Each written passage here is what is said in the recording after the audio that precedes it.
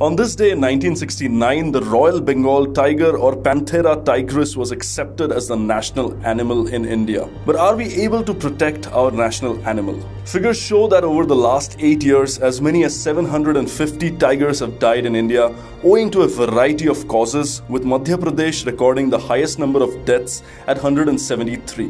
While many of these were natural deaths, there is major cause for concern as the toll on account of poaching, the second biggest cause for the casualties, stands at a worrying 168. Moreover, the growing asymmetry between conservation and development has led to tigers straying into human settlements, leading to an escalation in the man-animal conflict.